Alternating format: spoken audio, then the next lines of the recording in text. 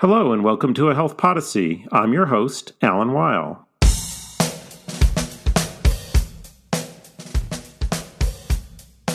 We're spending the month of April talking about perinatal mental health, which is the focus of the entire April issue of Health Affairs. Now, the mental health of those who give birth is critical to the health and well-being of children.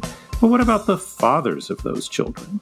Fathers play critical roles that affect child and family well-being, and there's evidence that fathers experience perinatal mood and anxiety disorder with significant consequences for children and families. So how can we include fathers in the discussion as we seek to improve perinatal mental health? That's the topic of today's episode of A Health Podyssey. I'm here with Tova Walsh, Associate Professor in the Sandra Rosenbaum School of Social Work at the University of Wisconsin-Madison. Dr. Walsh, along with Craig Garfield at Northwestern University, published a paper in the April 2024 issue of Health Affairs, summarizing the literature on paternal perinatal mental health and offering a series of recommendations for policies designed to promote the inclusion of fathers in child and family services. We'll discuss the evidence and these recommendations in today's episode. Dr. Walsh, welcome to the program. Thanks so much for having me. So let's start with some of the basics. It may seem obvious, but I never like to think that things are obvious. Why should people who are focused on trying to improve perinatal mental health and address perinatal mental health needs, why should they pay attention to fathers and their mental health and their well-being? So I think there are two reasons that it's really important to pay attention to fathers and their well-being. So first of all, fathers are an important influence on mothers and babies. So when fathers are struggling, they're less able to provide support to mothers. They're less well-positioned to bond with their babies. So it's really critical for maternal and child health that we provide the support to fathers that they need. It's also really critical to think about fathers in their own right and recognize that as parents, fathers too are vulnerable to perinatal mental health challenges. And so for fathers' own health and well-being, to prevent long-term mental health challenges and consequences for children, it's really key to think about intervening early, or even better yet, preventing mental health problems for fathers in the perinatal period. Okay, so there are sort of two different pathways, as you describe, of interest and importance. Now, you noted in the paper, we did a whole issue on perinatal mental health about 2.5 years ago. None of the papers were about fathers. When you think about sort of the overall scholarship, the policy focus on perinatal mental health, which we talk a lot about in this issue, as we did a few years ago, where do you see fathers included in the conversation? Where do you see them excluded? So I think it's really striking how largely excluded fathers have been from the conversation about perinatal health. But I think it's exciting and promising that there is a growing body of research that makes really clear how prevalent perinatal depression and anxiety are among men and emphasizes what the consequences are for children and families. So the research makes pretty clear that for fathers in the perinatal period compared to men of similar age who are not parents, that they are about twice as likely to be depressed in the period of pregnancy and in the year following the birth of a new baby. And so that's a significantly elevated level of depression, and it's something for us to pay attention to. That body of work has really grown. And so I certainly don't want to say that there isn't scholarship out there. It's out there and it's growing.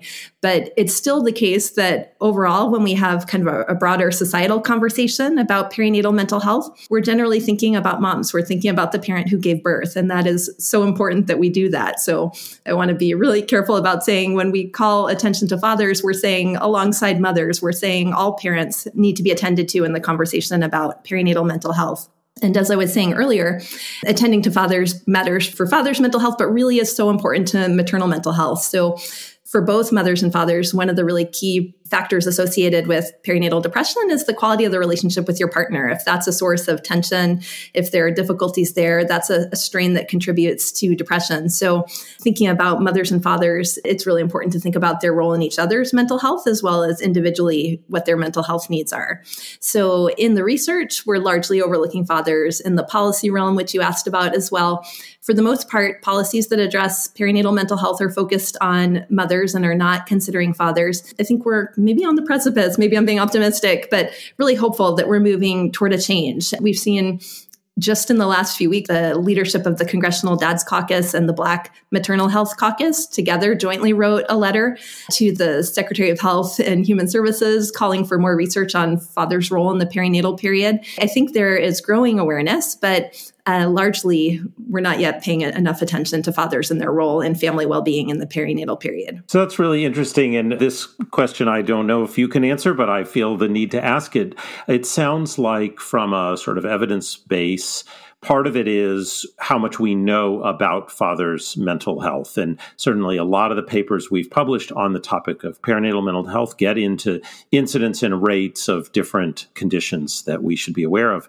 But then there's sort of this other part, which is the family dynamics, the mechanics, if you will, of how poor mental health of either or both parents translates into consequences for infants and children. So I'm curious, when you talk about sort of what we do and don't know, are we sort of weak on both of those fronts? I'm not even sure I got the right two fronts, but those are the two that came to my mind. Are we weak on both of those fronts, or are we kind of strong on one and weak on the other? How would you characterize it? Yes. So I would say that the research kind of broadly in mental health on etiology and epidemiology and kind of all the different angles from which we study perinatal mental health, we have a much, greater depths of knowledge about how mental health plays out for mothers and what its consequences are for families and less so for fathers. I was thinking about prevalence. There are studies that show for fathers, it's generally about 10% of fathers who have depression in the perinatal period. We know significantly less about perinatal anxiety and then even less about other mental health disorders for fathers in the perinatal period. So I think there's kind of a lot to learn there. The research on some of the factors like relationships, we've got some research there, but it's generally with pretty small samples. So one of the striking things is that we've got data on mothers, some data on mothers at the population level. The CDC partners with state health departments on the PRAM survey, the Pregnancy Risk Assessment Monitoring. I hope I got that right. The survey, but the PRAM survey happens around the country. And so we get to have some data that's nationally representative that tells us a bit about how mothers are faring in the period of pregnancy and surrounding the birth of a new baby. Most of the studies that we have with fathers are much smaller, and we can't really generalize from them to understand kind of across the board how fathers are doing. So that's a pretty big gap in knowledge that we don't have a sense broadly about how fathers are doing. Great. That's really helpful. I mean, not great, your answer, but that's very helpful that you explained that to me.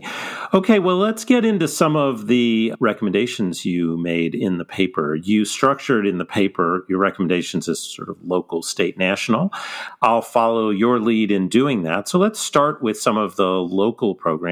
You described some innovative programs that support fathers at the local level. What are they, and particularly why do you think they're worth highlighting so that maybe they could be expanded and extended to other jurisdictions? So I think one thing I want to say about our recommendations is that we went broad with them. So we're not as, we're not just narrowly talking about how we strengthen clinical practice or how we, treat depression in fathers. Those are really important questions. But with the set of recommendations that we came up with, we thought kind of more broadly in the realm of support for new parents and thinking about how we meet parents' needs so that they are best equipped and have the resources to meet their children's needs, where are fathers being left out. And so one of the things that we recommended at the local level is that other cities and counties look to the examples of those that have created collaborations to bring together agencies that serve children and families and to think with intention about where fathers are being left out and how that can be corrected. So we gave one example, the Alameda County Fatherhood Corps, which is located in Alameda County, California. They are really kind of a national exemplar, kind of out in front. They've brought together a number of county agencies, social services, health agencies, as well as community-based organizations have come together, and they generated a set of principles, the father-friendly principles, and they do training for providers throughout the county to think about where throughout our practice, where when we're creating policy, are we remembering or not remembering fathers, and kind of how can we do better? And so they've done a lot of capacity building, and this being a countywide effort, it's really just had a broader reach than if one agency has, hires one person to be the fatherhood person. That's kind of in a silo. I think this example is so useful for thinking about how we can really shift the culture in terms of thinking about fatherhood inclusion broadly. So that's really interesting to have. I was thinking, as you said it, we have the sort of the idea of health in all policies. You can sort of imagine a father's in all policies. It does force you to ask questions that you might not otherwise, and it doesn't always answer them, but at least draws attention to them. Do you have a sense of what it might take? I appreciated your comment that your recommendations are sort of at a higher level. They're not about clinical practice. But is there something unique about Alameda County, other than that I used to live there, that, it couldn't be replicated? Or is this a model that you think could be spread to other parts of the country? So I think it's absolutely a model that could be spread to other parts of the country. And I think even the way that Alameda County has created some really useful tools and resources, I see some of those being picked up and used in other locations. But in a perfect world, I would love to see other counties kind of coming together and thinking about, in our kind of local context, what are some of the challenges fathers are facing, bringing in fathers who are part of the community to think about what their experiences have been, seeking services, and thinking about where change is needed. And so I sometimes, when I'm talking about this with different audiences, I'm like, there's a whole lot of research about this, but many of us, I think, in our own lives can think of, personal experiences. And I'll just give one example of going to the pediatrician with my husband and our child, and the doctor asks a question about the child, and my husband answers, and the doctor turns to me just to confirm the answer. And that never happens when I offer an answer, right? Like, she doesn't look to him to say, is she giving me accurate information about your child? So I think this is really just so prevalent. And so what Alameda County and some other counties have done is such a wonderful example for others to draw from. And the way in which they've brought together so many partners is, I think, something to learn from.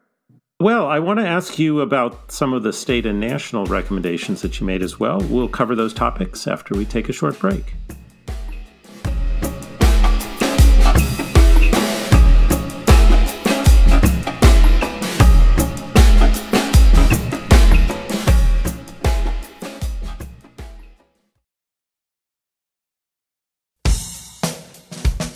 And we're back. I'm speaking with Dr. Tova Walsh about the topic of fathers and how to include them in policy at the local, state, and national level as we're trying to improve perinatal mental health. Before the break, we discussed some innovative models at the local level. I'd like to turn to what you found at the state level, and you referenced that a dozen states have fatherhood commissions. This sounds a little bit like what you just described about the local level, sort of a focal point. But again, what is it beyond the creation of the commission that actually leads to some activity or policy or investigation or exploration or partnership, something that must come out of those that makes you think they're worth doing? Tell me, if you could, a little bit more about those commissions. Yeah, so there are 12 of these, and they go by different names in different states: fatherhood commissions, fatherhood councils, fatherhood committees. But the idea is the same in terms of bringing together diverse stakeholders to be a voice for fathers at the state level, to have an influence in policy, and also to be a resource for providers throughout the state in terms of helping them locate supports for fathers. So one example would be the Ohio Commission on Fatherhood. And that commission, just as one example, when the governor of Ohio created a task force on racial disparities in infant mortality, he invited the commissioner to join that task force.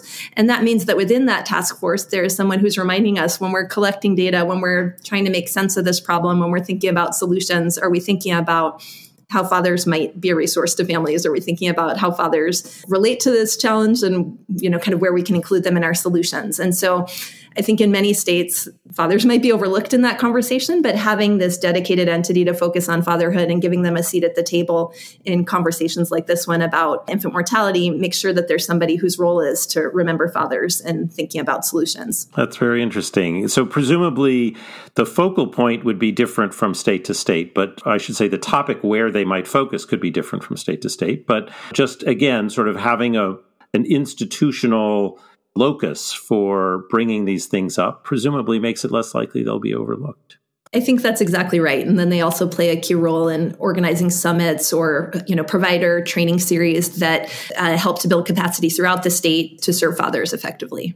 I want to turn to the national level. I may be distorting your paper a little by focusing my attention on a place that's of particular interest. Since we're a research journal, you talked about data. We already had a brief conversation about the shortcomings in data around fathers. So if you want to cover a different part of your national recommendation, I would say you're free to do so.